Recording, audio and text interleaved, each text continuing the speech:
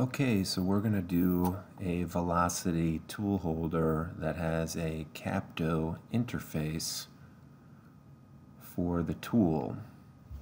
So I'm going to read in, and this solid came from the guys at Velocity. So any of this stuff is going to work with any OEM tool solid. It's just basically, the procedure that you need to follow. So if I click off a solid, we'll see that this solid actually, the coloring of the solid, it's all uniform in gray, and the positioning of the solid looks like it's already positioned at the center with the face of the holder that interfaces with the turret.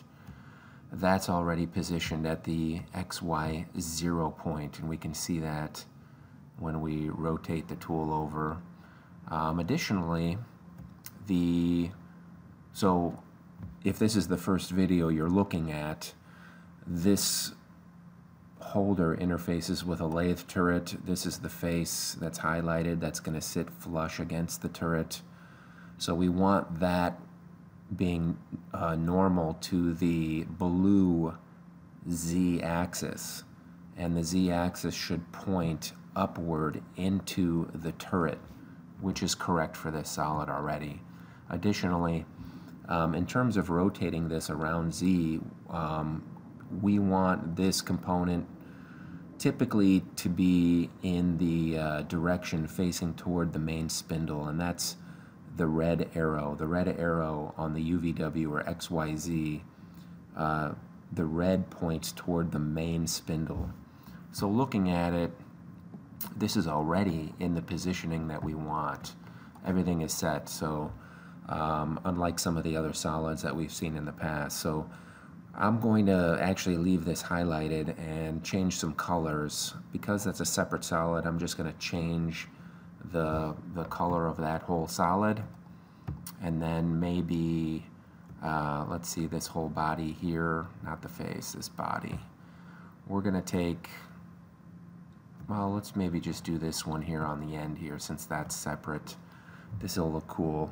We can come in here and we can pick a gray, or actually we could even just go to like a Windows standard function.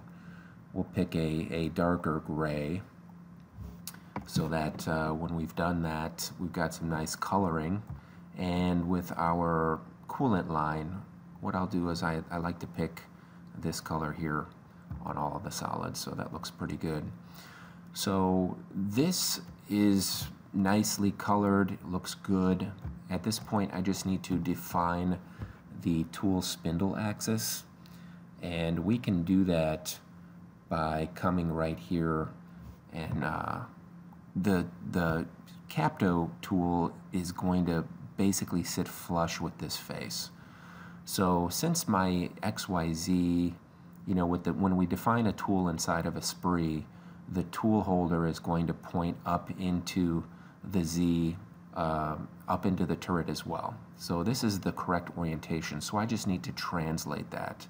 And what I want to do is just, you can see the highlighting as I move it around. I want to pick it so that it's sitting right here. So when I digitize there, you'll see that because I had that face highlighted in green, it's going to place my UVW right at the center, flush with that face that the Capto holder would appear. So we're going to go ahead and come here and say add new plane. We're going to call this TSA_1, and the TSA stands for tool spindle axis. So what that's going to do is create a rotary axis here, which will also include a tool positioning point and a holder positioning point. And we're pretty much ready to go. I'm just going to click off the solid so nothing is grouped, and I'm going to come here to File, save this as a holder file, and we're just going to save that. And now we can test it on the machine itself.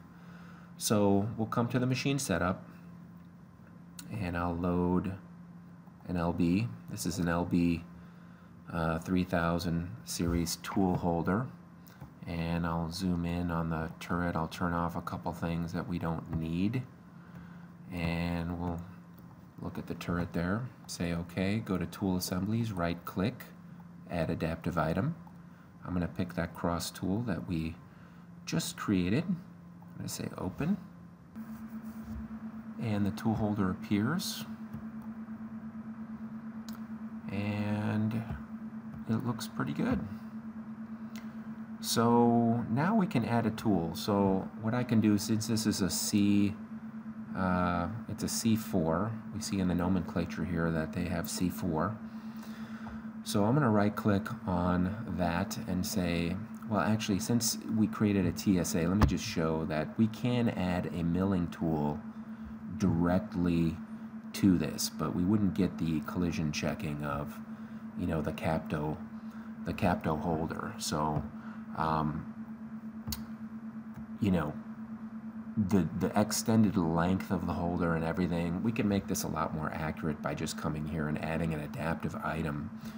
And I've come here and let's see where I've had, let's go to RegoFix. I know I made some Capto C4s for RegoFix, and we see some different Capto holders here for C4. We'll pick this one.